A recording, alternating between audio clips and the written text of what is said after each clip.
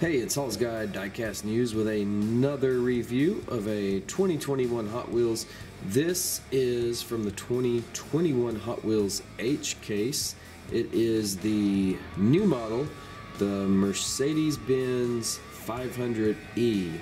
So this was a limited edition Mercedes-Benz when it came out, and this was produced from 91 to 94.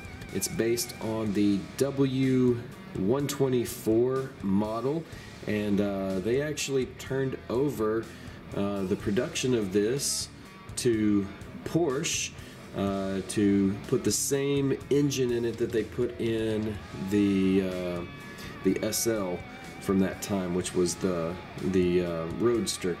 So this was a mid-size sedan, and they were able to put the powerful V8 in it. So this is a much more powerful version of the W124, and it was produced in limited numbers. Only about 10,000 were made. Not a whole lot were imported to the US, so it's a collector's item over here. It's considered a modern classic. So it is that high performance version of their mid-size sedan from the mid-90s. So this one, as I was saying, features that, I think it's a 5.0 liter V8. It's capable of 0 to 60 in 6.1 seconds, and just has the classic style of a 90s Mercedes-Benz with the performance of a high-performance sports car from that era. So collector's model now, collector's vehicle, I should say. Typically these go for over 60,000 on the secondary market now, the real car. This one you might be lucky enough to pick up at your local retailer for about $1 or so. Otherwise, if you're having a hard time finding it there, you may be able to find it on eBay.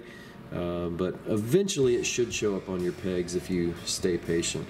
This is pretty cool. It's black. It's got a lot of detail on the front here. So you see the detailed front grille.